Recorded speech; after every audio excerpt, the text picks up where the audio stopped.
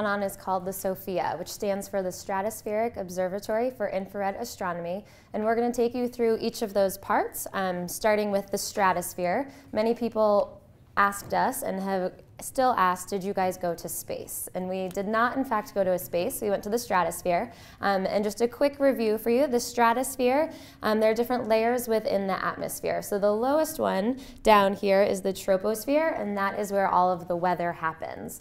Right above that is the stratosphere, and that is where airplanes fly. The SOFIA goes up to, we got up to as high as 43,000 feet. Most typical airplanes are about 35, 40,000.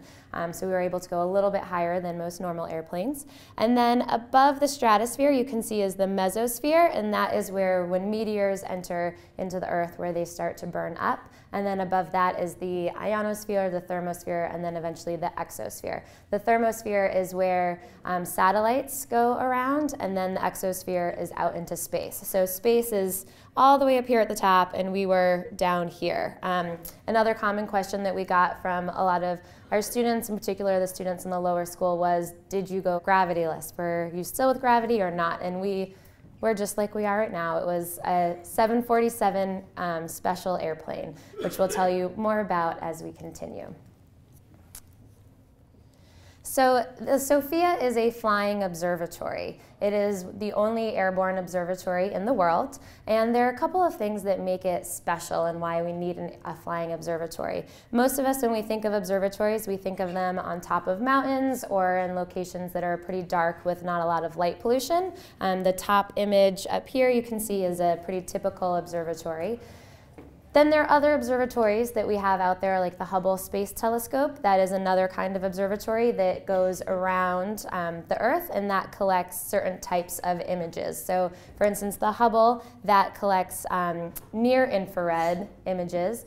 What's neat about the SOFIA is that it is flying, and it can land in the morning, because we observe at night. It can land, and you can put on different instruments. So sometimes we'll be looking in the visible light spectrum, sometimes in the far infrared or the mid-infrared. So that makes it pretty unique. Another exciting part about it is that it can have maintenance happen to it pretty routinely. So if there is something that is not quite right, they can bring it down, fix it, and then have it go back up the next day or a couple of days later to observe more. The last thing is... And that's such a great point. Because as many of you remember, and many of you know, the Hubble infamously had problems with its mirrors, with its instrumentation. Very early on, it was recognized that they were getting unclear images. The mission that was designed to repair the Hubble telescope was one of the most complex NASA missions that's ever been designed. And there are tons of great stories from astronauts who've been up to the Hubble to do these ongoing repairs, but it's rather expensive and it requires sending astronauts to orbit. All you have to do to fix a flying telescope is land the plane, which makes things much simpler. And the last thing is that it is able to carry educators like Mike and myself, and there also can be journalists that come on, and what's so neat about that is that non-scientists, regular people like us, are able to join on a scientific mission for a night, or you can go for more than that. The other great part of that is the scientists submit their proposals for what they would like to study, and this is true for all telescopes, if they're on land, the Hubble, or the SOFIA. And a lot of the scientists don't actually get to work with their data as it's coming in. With the SOFIA, the scientist has the option to fly aboard the SOFIA, and they can analyze their data as it's coming in, which is pretty unique. The SOFIA was not the first airborne observatory. Back in 1975, NASA decided that it should start and have an airborne observatory, so it started with the Kuiper Airborne Observatory. And it was in commission until 1996, and this had a 36-inch, right up here, reflecting telescope that was in the front of the airplane. This is also where the Amateur Astronomer Ambassador Program started, which is what Mike and I are now a part of. So this idea of bringing educators on board missions started with the Kuiper. SOFIA is actually not solely a NASA program. It's actually a partnership between the American and German space programs. The German space program is called DLR. And obviously the American space program is NASA, and there are a lot of other sponsors that are involved in SOFIA, but it's an interesting partnership. Germany is responsible for about 20% of the programming on board SOFIA. So 20% of the flights are chosen and selected by the DLR. A certain percentage of the flights are selected and chosen by NASA, and the rest go to a committee of the two. So it's a truly international collaboration in the scientific sense. It's also an international collaboration in terms of the aircraft itself. We're going to talk to you a little bit about the plane and its structure, but it was put together and designed by German scientists and scientists from the US. And it's actually, it's housed in Palmdale, California in a NASA hangar. But once every year, or 2 years rather, the plane is decommissioned for up to 6 months while they take apart the plane piece by piece to every nut and bolt to clean every component of this instrument. And that's actually done on site in Germany. So yet another advantage to having an airborne observatory is that it can be truly international collaboration. It can live in different countries at different times, participate in different research for different scientists in different places. So where the Kuiper had a 36-inch telescope, the SOFIA was the next generation of the airborne observatories, and it has a 2.5-meter, 17-ton telescope in the back of the airplane. You can see in the back, that is where the telescope is housed. We'll show you the interior of it a little bit later on. But it is the world's largest flying observatory, and it is used, as I said earlier, for both infrared and visible observing. It was first commissioned in 2007, was the first flight test, and then the first scientific research flight was in 2008. And it also spends 1 month per year down in New Zealand doing flights down there so it can get a better look at the galactic center. And also the German Space Agency comes over and spends about 20% of the time observing as well. The first sort of piece of science that we're going to talk about tonight is one of the target observations for SOFIA. They have 3 primary research targets. We'll get to the other 2 in a bit. But the first one actually has to do with the fact that it is this portable airborne observatory. And that has to do with something we call occultation. So essentially, when we're looking up at the sky, we have lots of different ways to make observations. We're going to talk a little bit about spectral analysis later and chemical composition. But one of the simplest ways that we can look at the sky and find out information about the objects we're studying is by first looking at the background and then waiting for something to get in the way. And so essentially, what we can do with an airborne observatory is we can point up at the night sky on a clear night and get a very sort of boring picture of the background. Now, for scientists, that's not a boring picture. But it becomes even more interesting when something like a planet passes into the field of view of the telescope, because we can see the difference between the background images and the foreground images. We've got the opportunity to use the entire universe relative to Earth as a background for taking pictures, for taking information in through our telescopes and studying the occultation of the background stars. And so this gives SOFIA a particularly unique place in astronomy. It can fly to anywhere in the world at any time, and we can point our telescope in whichever direction we need to make observations. So if there's a really exciting comet that's only seen from the southern hemisphere, we can fly the plane there and make observations. If there's an inconvenient weather system, well, the stratosphere is above the weather, isn't it? So we can get to convenient locations and we can use this occultation for all kinds of different research. And we'll talk a little bit more about the types of research that NASA is doing further into the presentation.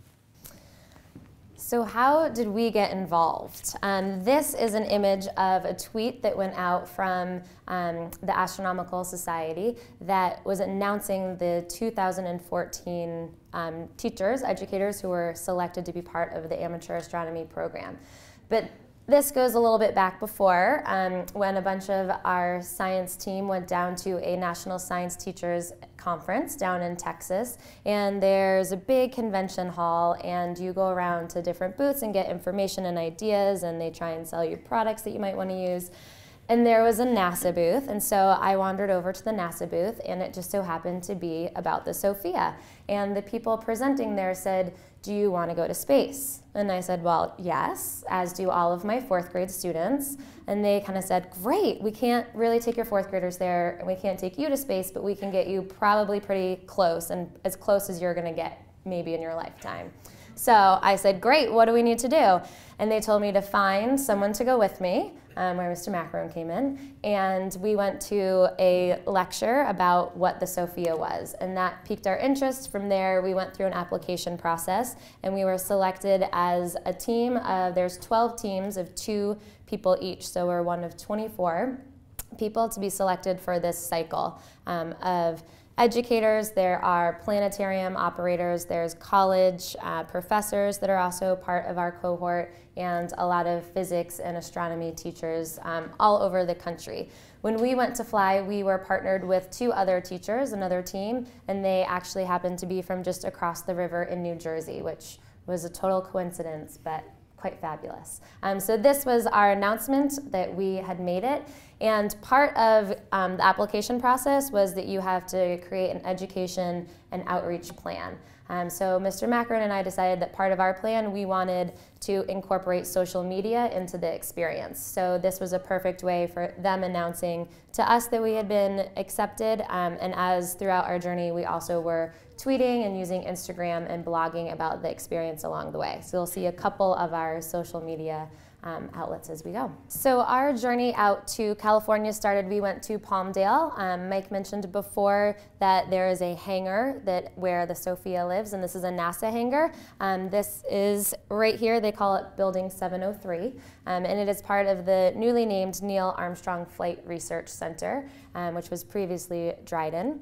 And it is just a hangar. Inside the hangar they have the SOFIA, which is the largest plane in there, and then about 4 or 5 other NASA aircrafts that are studying other parts. There's one that's studying the different parts of ice down in Antarctica.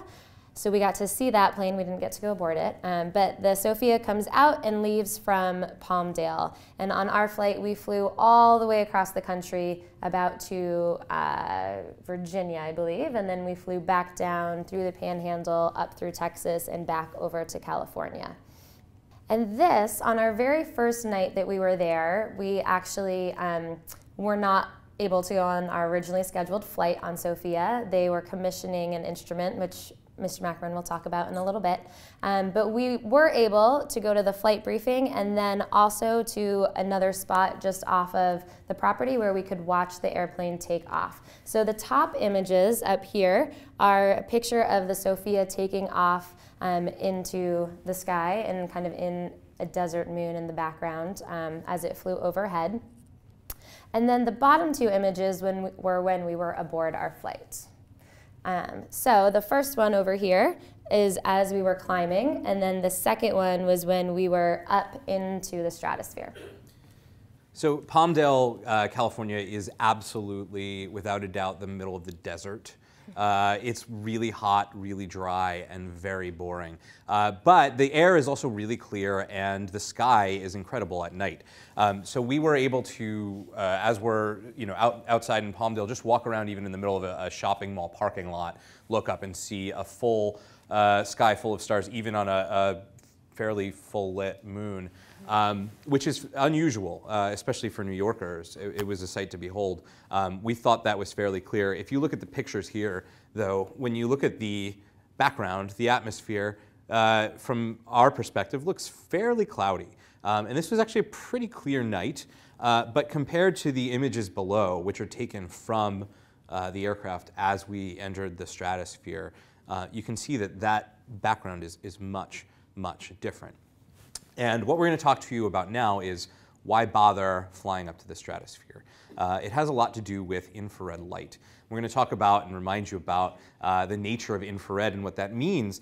But a lot of the light that pours out from the sun, from other stars, and from everywhere else in the universe gets deflected by the atmosphere. And so what we were able to do is sort of get just above that point where there's water vapor in the atmosphere to a point where we've got much more clarity of view. And that clarity of view allows scientists who aren't looking in necessarily the visible spectrum, but in all parts of the electromagnetic spectrum to make more clear observations.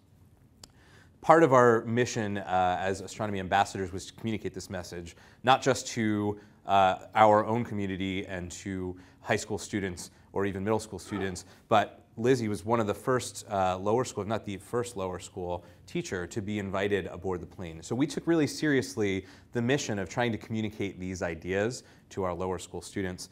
And we're going to walk you now through one of the exercises that we conducted with these lower school students. So to a lower school student, put yourself in a 6-year-old's body and 6-year-old's mind. Infrared is a really tough concept. You're kind of thinking, what is infrared? So we approached it with this idea of invisible light. There's light out there that we can't see, but that we know works. This remote, for instance, has a light on it. If we look up here, our remote controls, that's infrared that's being used. When we cook our food in a microwave oven, those are microwaves that are helping us. When we get x-rays to see our bones, those are x-rays. So this idea that there's light out there that you can't see is where we started with the lower school students. From there, we briefly showed them the electromagnetic spectrum. And with the lower school students, we focused on this idea that there are different waves. So if we look right here in the middle, we can see that there's visible light, the light that we can see. When you look outside, you can see light. But there's all this other light. So that invisible light is what we see all down on this side and all down on that side. And they have different wavelengths. So we kind of stopped there with the lower school students and went on to an exercise that we're going to do with you in just a minute. But to explain the electromagnetic spectrum more, there are different wavelengths that are in there. And as we look at them, you can see that on one side we have our longer wavelengths that are the radio waves. And as you progress down the electromagnetic spectrum, they get smaller and smaller as you get to the gamma rays. So these frequencies, as frequency increases, you notice in the visible spectrum, we're going to talk in a minute about what is that frequency used for. As the frequency changes, we've got different sort of wave sizes and wave interactions. And so we know from studying these things in science in middle school and science in high school, we know that some of these things can be really useful. When we think about radio waves, we're not just thinking about radio in our cars or in our radios at home, but any kind of radio communication. So our wireless telephones, our cell phone systems all work around the size of radio waves. And as we increase the frequency, we change the shape and size of the wave to decrease. And that's fine when we get to things like humans, butterflies, and even infrared. When we talk about the size of an infrared wave, what we're talking about is a wave with a wavelength so small it's about the size of a needlepoint. But none of these things are damaging to us. Even visible light, as we know, is certainly not damaging. When we get to something like ultraviolet light, now all of a sudden the waves are around the same size as molecules. And this can be problematic. If waves carry energy and they're at just the right size to transfer that energy to molecules, they can do things like cause sunburn. And that's why ultraviolet light is so dangerous. As those waves get even smaller, they become the size of atoms and even atomic nuclei. And that's why X-rays allow you to see through the skin and only reflect off of the bone because the bone is so dense and small. When we get to something like a gamma ray, all of a sudden now we're talking about nuclear interactions, and that's why these waves become so dangerous. It's all part of that same spectrum. It's all part of that same light. And so a beam of light from the sun might carry several different frequencies and might even carry the entire spectrum. When we look for absorption spectra in elements from the sun, what we're looking at is what's missing. But basically all of the visible light and most of this other light travels through the universe all at the same speed until it's deflected by something like our atmosphere. So we're going up into the stratosphere where most of this stuff isn't blocked out. Fortunately, we're not too worried about things like gamma rays, but there are X-rays, there are other things that we need to shield the instruments from, and we also want to open the telescope up to be able to see this part of the spectrum, which would also get blocked out.